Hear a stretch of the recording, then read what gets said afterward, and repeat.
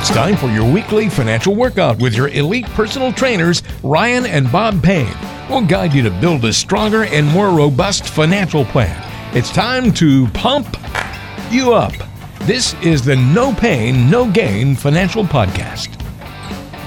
Welcome to No Pain, No Gain Financial Podcast. I'm your host, Ryan Payne, president of Payne Capital Management, along with our chief investment officer, the man with the plan, and who happens to be my father, Bob Payne. We've got a great podcast for you today. We're going to talk about pain points, and I don't mean like Bob and Ryan Payne. I mean P-A-I-N. What are your financial pain points? Bob and I are going to address some of the more common issues that cause you mental stress when it comes to your planning and investing. We're going to go through our mailbag today. We have a lot of questions on the economy, the trade war. Are we going to a recession? Should you get more conservative with your money? We're going to break it down for you. And on our Spotlight segment today, we have our colleague, Michelle McKinnon, certified financial planner. She's going to break down a real retirement plan for you, tell you how she was able to get another $50,000 a year in income to solidify their retirement. So check it out. We've got a great show for you. So Bob, when it comes to financial planning and investing, we all have some kind of pain point. That's P-A-I-N, not P-A-Y-N-E for the record. These stresses tend to be different for all of us, but we all have them, right? So let's discuss some of the more common pain points we come across and how to solve for them. And I think the biggest one is extreme worrying about running out of money before we actually die. You know, Ryan, actually, that is a common pain point, but it's not extreme worry. The common pain point is, everybody worries about running out of money. So you're in good company. But if you're extremely worried, then you got a problem. Yeah, and I think the problem is we spend our whole life saving. We accumulate all these assets, and we have what you call that proverbial collection of investments, and we have no idea how we're going to use these investments to live on in retirement. We have no idea what kind of risk we're actually taking. Well, I'll tell you what, I got an idea, right? I have a dirty little secret. Bob, I think myself and all listeners this morning want to know your dirty little secret. What is it? You are all taking way more risk than necessary in your portfolio to achieve your financial goals. Yes, absolutely. And if the last couple of weeks weren't a wake-up call, what's that wake-up call going to be? Because the worst thing you can do is take more risk than you need and actually derail your retirement, Bob. Well, that's what extreme worry leads to. It leads to taking, ridiculous risk in your portfolio, not understanding that you don't have to be subjected to this wild volatility, that if you generate enough income or total return, you're set for life. And you just need to have the ability to see that. No, exactly right. And I think that's the biggest problem we have is we just don't know the right amount of risk. We know we need risk, right? Because if we're going to live another 20, 30 years in retirement, you need growth in your portfolio. But the question is, how do you balance the safe money with the risk money so you have a plan that actually works? Hey, Ryan, you nailed it on the head. That's the issue. Extreme worry leads to extreme stress. Now, if you're stressed out, what's the number one way to solve your stress problem? Well, it's like anything else. You've got to run the numbers and you have to see where you actually are and assess things, right? And that's what we call the A to B process, where you actually figure out, okay, this is what I'm going to need to spend. This is what inflation is going to look like. Then you can look at your portfolio and figure out what you need to actually do. Yeah, take action, right? You sit there, number one, let's see what's at point A. What do you have in investments? What do you have in savings? What are your passive income streams? And then you got to put together point B, right? What do you need to look at point B? Point B is exactly that. It's what am I going to need to spend, right? What's inflation going to look like? Because cost of living is going up. Every $1 million you have today is going to be worth half, Bob, in 20 years. These are the things you need to account for, and you can model all that stuff out. And 100% of the portfolios we've analyzed in the last 40 years, Rye, number one characteristic, everyone took more risk than they needed to. They don't need that worry. You don't need that extreme worry. You don't need that extreme stress. All you need to do is get the portfolio analyzed and understand the risk you need to take. Yeah, so and once you have that figured out, right, that's the first layer of stress that goes away. The next big pain point, Bob, is angst about taxes, right? We hate to pay more taxes than we have to. It's something that definitely needs to be addressed. There's ways to save on taxes. Hey, Rye, it's universal. We all dislike taxes. Yes. That's true. I don't know anyone who likes taxes. No, because we dread it. We dread doing our tax return. We dread filing. We dread, overpaying. But you know what? You can control these things. You can build tax-efficient strategies into your portfolio. Like, what should you be doing right now, Rye, to reduce your taxes? Well, the first thing, Bob, I think you need to think about is all the savings you're doing. You probably have a lot of money in retirement accounts. And let's face it, when you're 70 and a half, you have to start to pull this money out of your retirement accounts, creating what we call a ticking tax time bomb.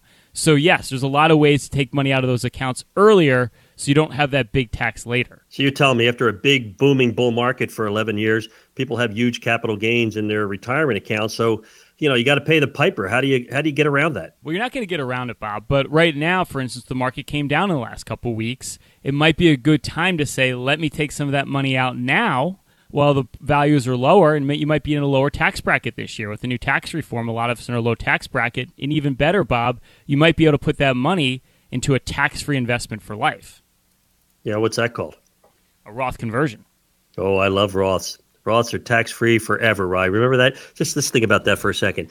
Tax-free forever. Is there nirvana in tax heaven? You had me at tax-free forever. Yes, exactly. So a Roth IRA, right, all the money grows tax-free, but then you can take it out tax-free later.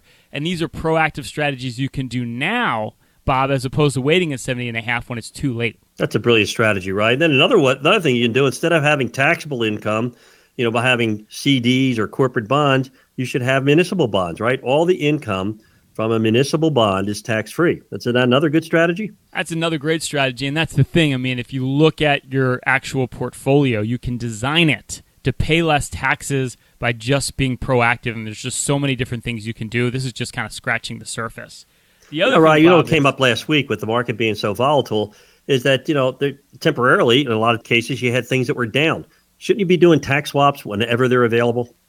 Yes, another great strategy right now. If you have losses on your portfolio, and you may have to the last couple of weeks, if you sell those losses and you go into a like investment, you can book that tax loss and you can use it, Bob. You can deduct it against income to a certain level, and you can deduct it against gains later on. So it's another proactive strategy you can do right now. That's what my CPA calls a layup, a no-brainer. Whenever you have a tax loss in your portfolio, take it, right? What happens? You pay less to the IRS, and you can always replace it with an investment that's similar, so you're not going to miss any of the upside. So you get all the upside, right? You get the same position you had before. The only thing you get to do is pay less money to the IRS. So if you're getting the gist here is there's a lot of things you can do right now to optimize your portfolio for taxes. And as we like to say, money saved in taxes is just as green as any money you can make invested. It's a layup to look at these things. Bob, the last pain point that we see all the time is anxiety about an impending market crash. You can't turn the TV on without hearing about that every day now. You know what, Rye? It's understandable. We had a market crash in 2008. We had a similar crash in 2001. All of a sudden, the market leads you to believe that every 7 years, we're going to have a 40, 50% decline in value. And guess what? It doesn't happen. No, and that's not to say you don't need to protect your portfolio, but leave the door open for any possibility, right? You don't want to have an all or none solution here. You don't want to say, I think there's a market crash, so I'm going to put all my money in cash and wait, because if you're wrong, you're going to miss a huge opportunity to grow your wealth over time, which you need to do. But on the flip side, don't put all your money at risk. So if there is a market decline, all of a sudden you see your portfolio go down astronomically. So you need to find that right balance. And if you're thinking you do, and once you have that right balance, right, you can become an investor as opposed to a speculator, and then you start to be smart about corrections, because corrections are normal. Corrections happen every year, but they're temporary, right? Crashes are very rare. And in fact, they're extremely rare. So you want to be smart about how you invest. The things we've talked about on today's show should illustrate for you just how important it is to have a clear financial plan. Our job is to make your plan robust and to help you navigate through the sometimes hard-to-understand financial landscape. That is why we created the Total Financial Master Plan for our podcast listeners. We know it would be helpful to you, so we're offering you an absolutely free consultation as a thank you for listening to the show. Here's what the Total Financial Master Plan entails. It's a full holistic review where we look at the big picture. Simply bring those statements in, print them off the computer, bring them in the office. We're going to take all that data and we're going to build for you your own personalized financial portal so you can see your whole financial life at a bird's eye view, and we can look at all the critical components. We're going to look at everything from diversification. Are you taking the right amount of risk in your portfolio? What pitfalls or risks do you have? We're going to show you how to bulletproof and protect your portfolio for the rest of your life. We're going to look at income. Income is so critical for retirement. It's much more reliable than the ups and downs of the market.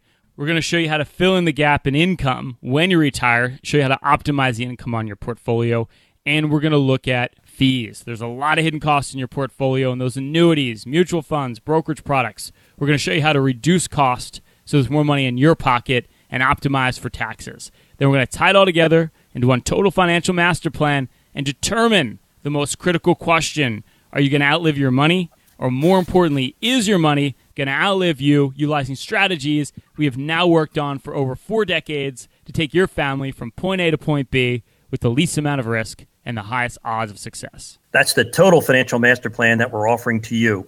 Call or text 844-752-6692. That's 844-752-6692. And tell us you hear the podcast and you want your own total financial master plan. Or visit our website, BeBullish.com or PayneCM.com, and click the Get Started button to schedule a free conversation.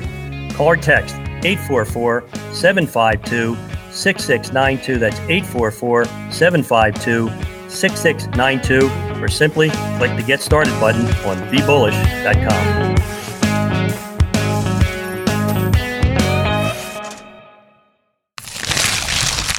It's time for the mailbag. We want to hear from you. If you ever have a question for myself or Bob, you can email us, questions@bebullish.com. That's questions@bebullish.com. And if it's a really good question, we'll answer it right here on the show. And to help us with questions today, we have our man in the studio, Dan Irving. Dan, how's it going this morning, man? Hello, Ryan and Bob. I'm just trying to enjoy those last few weeks of summer. Might try going to the beach next weekend for Labor Day. I like it. Maybe be living like Bob, man. Nothing like a man with a plan, right? It's true. Dan the man with the plan. All right. Dan the man with the plan. All right, Dan, we got our mailbag this week. We got some great questions, and our first one is from Ellis in Morristown, New Jersey. He says, Bob, I hate to write you and sound like one of your more paranoid listeners and clients, but there's a lot of talk about a correction heading our way, and possibly soon. We are looking at retirement in a couple years. Shouldn't we think about moving our money around to a more conservative investment?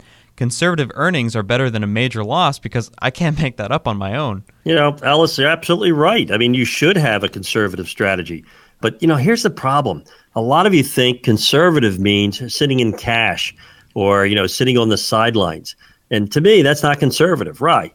You know, what's the problem with people who think, you know, going to cash, which I think is what Ellis is implying here, is a conservative strategy? What's the biggest problem with that? Well, there's risk with that too, right? I mean, if you have money sitting in cash, you're earning a very nominal rate. We just talked about the brokerage firms now paying you 0.25%. And the problem is the cost of living is going up over time. And one of your biggest goals in retirement has to be growing your money over inflation, Bob. And you pay taxes on that 1% or 0.25% you pay in cash, you're losing money. And you can't lose money over time if you're going to achieve your retirement goals. You know, to me, in my mind, that's the only really true risk to all of you in your retirement goals is this insidious hidden tax called inflation. It compounds, it happens. You know, hey, look, everybody's talking about low inflation right now. But the fact of the matter is, at the current rate of inflation, your cost of living is going to double every 25 years. So whatever it costs you to live today, it's going to cost you double in 25 years, and you need your money to grow. And it just can't all be in cash. Right, Rye? And I'd say even now it's more amplified than ever because interest rates keep going down, which only makes more pressure for you to make decisions about your money, good decisions. And I think it also comes back to, Bob, we talked about this earlier in the show, you need to find the right amount of risk. You don't want to take too much risk, but you don't want to take too little risk. And that's where defining your goals and building a strategy around that really helps. You know, Ellis, I want to credit you with writing to us because, you know, truly only the paranoid survive. I'm glad you're paranoid, but now what I want you to do is come in, let us do a full review and show you exactly what you need to do to alleviate these fears. Thank you, Ellis, for writing in. Our next question comes to us from Andy on the Upper West Side, and he says, Ryan, yields on United States government bonds have been falling, signaling downgraded expectations for growth and extending a drop in the market that began as the trade war intensified. Should we be repositioning our portfolio? Man, we're getting the doom and gloom today. So this kind of goes back to what we talked about on financial propaganda. And look, we don't know if we're going to go into a recession. We can't predict that. We know the economy is doing really, really well right now. But I think, again, you want to make sure that you're repositioning your portfolio with the right amount of risk. And, Andy just mentioned it, Bob. Government bonds keep falling. That means you're earning low interest rates on your money. That's not a great thing. No, it's not a great thing at all, Ryan. The thing is, investing on anticipation of events is always a loser, right? Because no one can predict what's unpredictable. No one can know what's unknowable. But what I do know is that you're not going to be able to achieve your goals with a 2% 30-year Treasury bond as your only investment. Yeah, and it's more risky than ever right now because a lot of money has gone there at the same time. And we talk about this a lot, but it's very dangerous when everybody's putting their money in the same place. I mean, there's a famous quote from Mark Twain: when you find yourself on the side of the majority, it's time to stop and reflect. So I would say right now, more than ever, with all this money going to bond funds, going to cash, and you might hear your neighbors or friends talking about it, that's not a good sign. You don't want to be doing what the herd's doing. That could be very detrimental to your portfolio long term. Ryan, it's a question that you get all the time. So, Ryan, what is the bond market saying to you? What's it saying? The market speaks such a convoluted language, nobody understands it. It doesn't say anything. All these events are only known in hindsight. What we know right now? Interest rates are low. And we know inflation is low, but net of inflation, you're not going to be able to achieve your goals without a diversified portfolio. So stock dividends are absolutely paramount to have some in your portfolio. You got to have the right mix. You got to have the right people. You got to know who to trust. You've got to make sure that you're not dependent on just being in bonds. If you're enjoying this podcast, if you're getting the knowledge that we believe you're getting out of it, we want to offer you a free consultation to make sure you have the best financial plan possible. We call it our Total Financial Master Plan. Now, this is a full holistic review of everything you own, so you'll get to understand not only what you own, we also know why you own it, because we're going to display your goals right on your homepage. So you can see not only what your financial goals are, but more importantly, how well you're progressing towards those goals. And we're even going to give you a notice when you achieve those goals, right? This is a full holistic review. It's the only review you're going to need in 2019. We're going to sit down with you and go through everything, including your portfolio. We're going to make sure that your portfolio contains the 3 key elements of a successful strategy. We want to see if you're truly diversified. Do you have enough risk in your portfolio to overcome inflation? If you're tax efficient, why pay more to the IRS than you have to? Ryan always tells me, hey, render unto Caesar that which is Caesar's, but don't give him any of yours. Let's be certain that you're not being overcharged by your own investments. I don't know about you. I don't like being overcharged, and I certainly don't like surprises. So let's find out if you have any of these hidden fees that Ryan and I talk about on a weekly basis, in your mutual funds, in your annuity contract. Fees are something that can be reduced, and every dollar of fee reduction is another dollar in favor to your inheritance, to your children, to your family. And income, hey, look, we all need income. We need to fill that income gap when we retire. But more importantly, most of our clients are retired, and their number one goal is to stay that way. And the only way to do it is to have a dependable, repeatable income stream, and we want to be certain that we have that for you. And lastly, we're going to tie it all together into one total financial master plan where we're going to answer that age-old question for you and your family. Are you going to outlive your money, or is your money going to outlive you? Utilizing strategies that my family's been perfecting now for 45 years. That's right, for 4 decades. We've been helping families just like yours get from your financial point A to your point B, to your goals, to your dreams, with your values, with the least amount of risk, and only the certainty that a fiduciary like Payne Capital Management can provide. That's the Total Financial Master Plan that we're offering to you. Call or text at 844-752-6692. That's 844-752-6692. And tell us you hear the podcast and you want your own Total Financial Master Plan, or visit us on the web at BeBullish.com. That's BeBullish.com, and click the Get Started button to schedule a free conversation. Call or text at 844-752-6692. That's 844-752-6692, or click the Get Started button on BeBullish.com.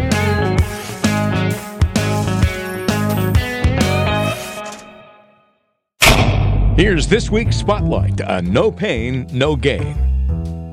And now, we have a very, very special guest on the show. Actually been on the show a lot more lately, which I feel honored. We have our certified financial planner, Bob and my colleague, Michelle McKinnon, on the show. Michelle, great to see you. Happy to be here. Thank you. As I always say, we're honored when you can take a little time from the Hamptons or being on CNBC, Fox Business, whatever major channel you're on that day to come hang with us. Thank you, Michelle. Let's go. It's like, shut up, Ryan. So this is our spotlight segment, and each week what we do is we break down someone's real financial plan, and we point out what we would call the pain points or flaws so our listeners can avoid the same mistakes with their planning and investing. And you worked on a case recently. Why don't you break it down for us? Yeah, so lovely people, a couple years away from retirement, and it's not that I want to say that certain situations are similar to others, but I know that a lot of you out there are in the same situation of you've got a bunch of different accounts all over the place. You feel like you probably need to go to a financial advisor eventually, but you've been doing it yourself for so long, you don't even know where to begin. Yes, exactly. Well, I would say 13 accounts qualifies as a lot of accounts. I think so, right? Yeah. Oh, my goodness. Was this couple upset with that? They had 13 accounts, or?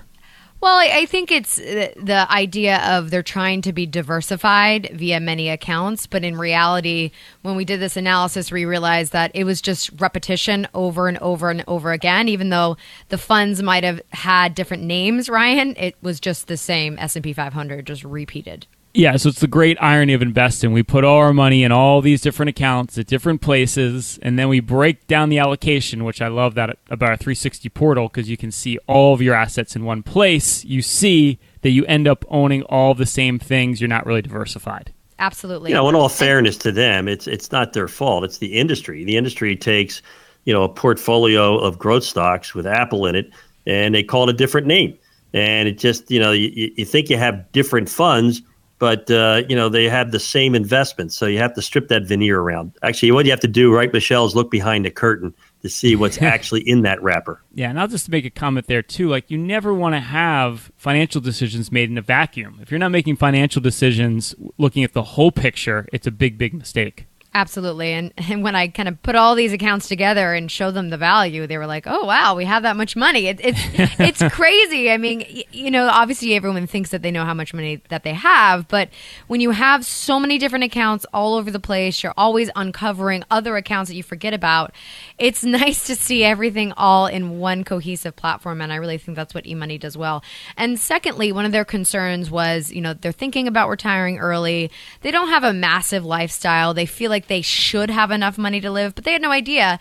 And when I was able to show them that we can literally double their cash flow to be about $100,000, they looked at me and they said, wow, I can live off of that. Oh, I love this. So just by retweaking the portfolio, they go from $50,000 a year of income. That's not the market going up or down. That's just the money coming from the portfolio. Correct. Up to $100,000 a year, which means they don't have to worry about if the market's up or down. That is coming in regardless. To me, that's what I call bulletproofing your retirement. This analysis shows an estimated cash flow increase of $48,000 a year. Michelle, is that correct? That is correct. Wow, and the best that's part, a lot of money. Some of that is tax-free income from the municipal bonds. Money saved in taxes. Just as green. Money you can make invested.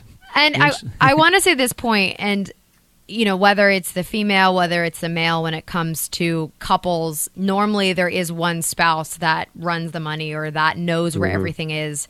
And when I showed this other spouse where all these accounts were, how many accounts they actually had, she had no idea. Granted, it happened to be a female, and I'm not saying that females tend to do this role, but right. She was floored. And I think about, there have been other clients in our past that have come to us where one client has passed and then now the spouse has to step in and she doesn't know where everything is. And I just encourage, you need to make sure that you're sitting down, either a financial planner or even just your spouse, and showing them where the accounts are, because a lot of them don't know. And this would have been a nightmare for the spouse that's not interested. 13 accounts, oh man, you're already grieving, already things are not great, and now you have to worry about the paperwork for this just insane amount of over-diversification, which is not even diversified. Nope. And you would think there's some responsibility on the part of the institutions that custody the accounts, but every year we find out about clients who've lost money because the institution couldn't reach them any longer, so they just decided to take the money and give it to the state.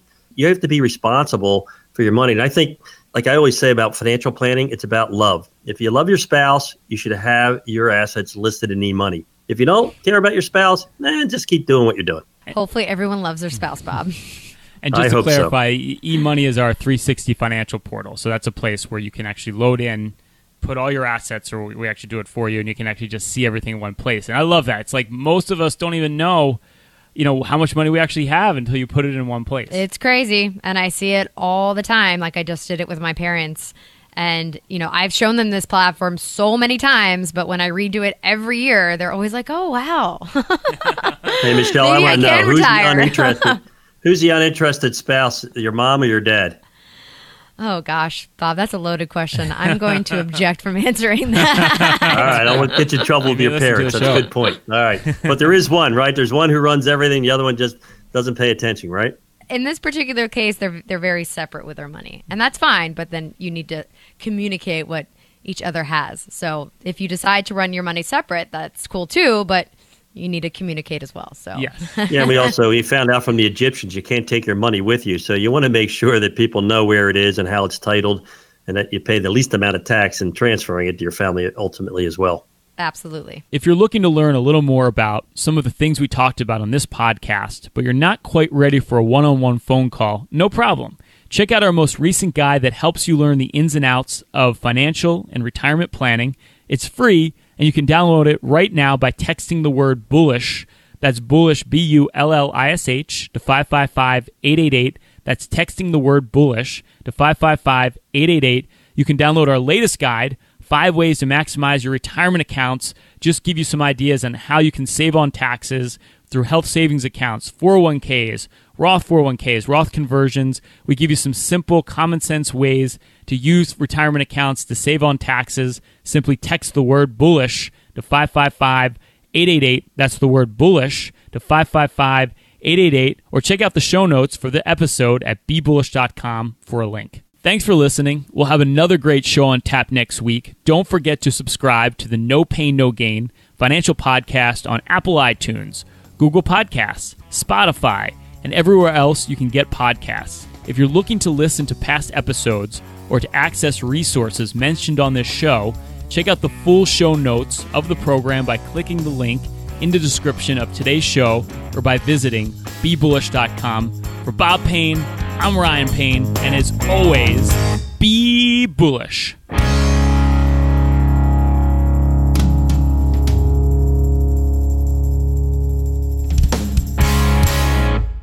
Information provided on today's show is provided for information purposes only and does not constitute investment, tax, or legal advice. Information has been obtained from sources that are deemed to be reliable, but their accuracy and completeness cannot be guaranteed. Always consult with an investment, legal, or tax professional before taking any action.